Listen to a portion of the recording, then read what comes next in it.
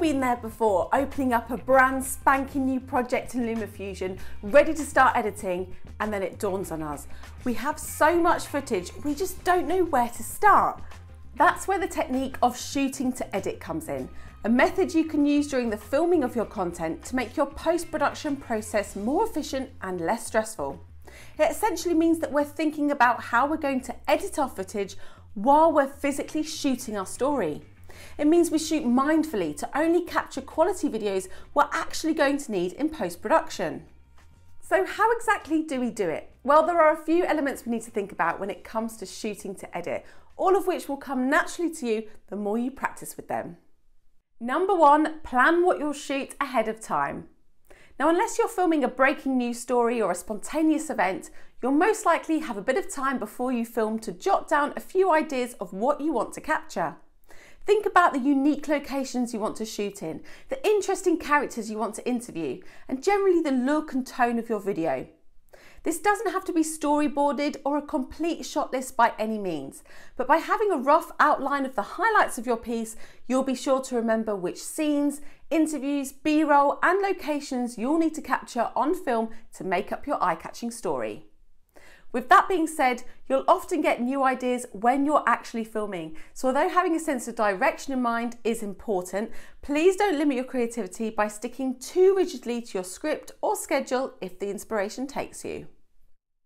Number two, shoot with continuity in mind.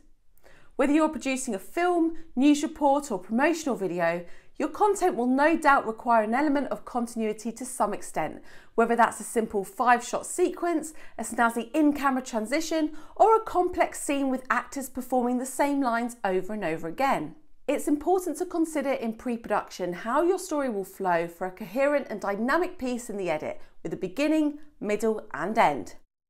Number three, prepare your scenes before you record. To prevent shooting unusable footage, always make sure your scene is well lit, focused and framed correctly before you press record. Watching badly shot content in the edit in LumaFusion will waste precious time and can get frustrating really quickly. Remember, if you're doing interviews, audio also plays a big role in preparing the scene, so make sure you've mic'd up your participants correctly and hidden any unsightly wires. Number four, film with purpose. Now, of course, it's important to give ourselves a choice of creative shots in the edit. In fact, I would highly recommend getting a close, medium and wide angle of all of your scenes to give you more choice when you're editing your clips together. Having said that, often it's easy to get over-enthusiastic and shoot way more material than we actually need, leaving us feeling overwhelmed when it comes to making a decision on the timeline. Sifting through too much material of the same flat scene, all shot from the same angle, can get boring fast. So think about how much footage you're actually going to need and only shoot what's necessary to construct your story and the content you're going to create. Number five, mark your best takes.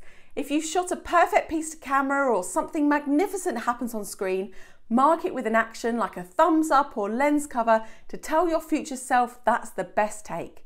That way, when you're skimming through multiple shots in LumaFusion, you can find the sections you want faster without watching numerous versions of the same thing. If you like, you can log your scenes as you go and keep a note of all the action as you shoot it that you can reference back to in the edit.